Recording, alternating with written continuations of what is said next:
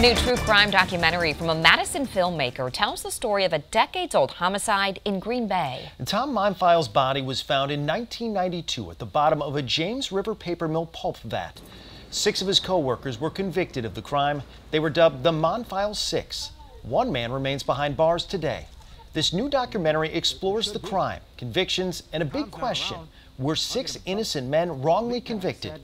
Sarah Massler-Donor sits down with the director of Beyond Human Nature.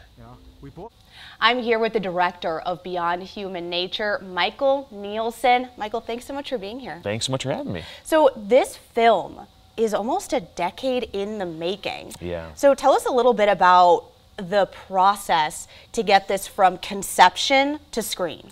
With a documentary like this that's so interview heavy, it's a lot of upfront research, but you're also doing it the whole way. So we started off with interviews, but everyone's not available or willing right away. You have to earn their trust first, obviously, especially with a high stakes story like this. Yes. So over many years, getting all the interviews down, and then you have to raise the funds to shoot the reenactments, and then you have to raise the funds for post-production.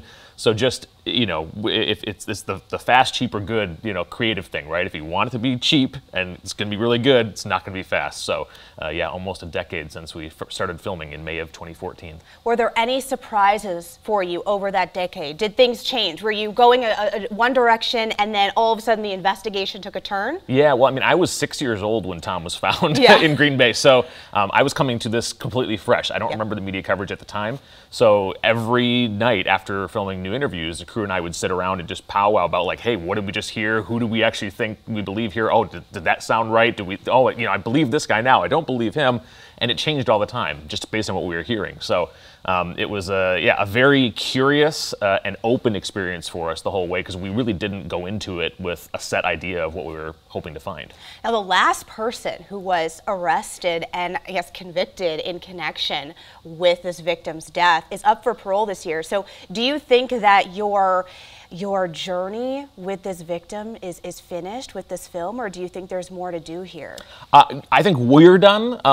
We've told the story, and that's what we set out to do. It's going to be fascinating to see what happens with Keith Kutzka, who's up for parole this year. We'll be watching closely, obviously, but we didn't make the film to enact any sort of change in any way with him, really. It was more just about telling the story to a new audience that, like myself, wasn't aware of it as much. Obviously, you go to Brown County now, still, like on the street, you talk to anybody, they know and they have opinions and everything. But as it's going to be back in the news this year, it felt like a story that if you're from Wisconsin, if you live in Wisconsin, you should be aware of it, because for 30 years now, it's been a huge part of the state's lore.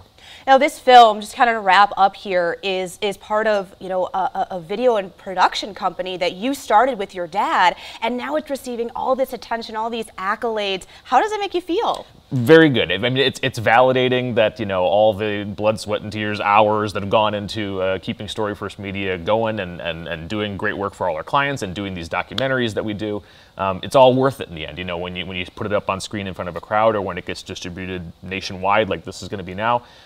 It's really cool that that's every filmmaker's ultimate dream, is that you just get the largest possible audience looking at it. And given that this is a fully Wisconsin story, shot by Wisconsinites, entirely in Wisconsin, and now the nation's going to get to see it, that's just a cool, unique thing. And really quickly here, how can the nation see it? When does it come out, and how can they access it? So you can pre-order it today, but starting May 2nd, you can watch it on demand on any digital platform where you buy or rent movies. So Amazon Prime, Apple Movies, you name it. Excellent. So very widely available for all of us in Wisconsin and across the country to Absolutely. Just dig our teeth in a true crime. It's huge right now. Absolutely. Okay, Michael, thanks so much for being here. Thank you for having me.